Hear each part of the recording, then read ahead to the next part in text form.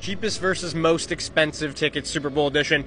This is section 108, row 2, 50-yard line, and earlier this week, these seats were going for $43,000, taxes included. It's like a boat or 2 cars. Cheapest tickets are a lot cheaper. They were going earlier in the week for over $7,000. It's a bit of a hike, though. 436, row 19.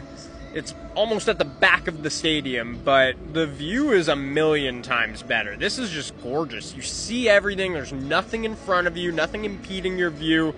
I'd spend the money on these ones every time, but let us know in the comments which you would.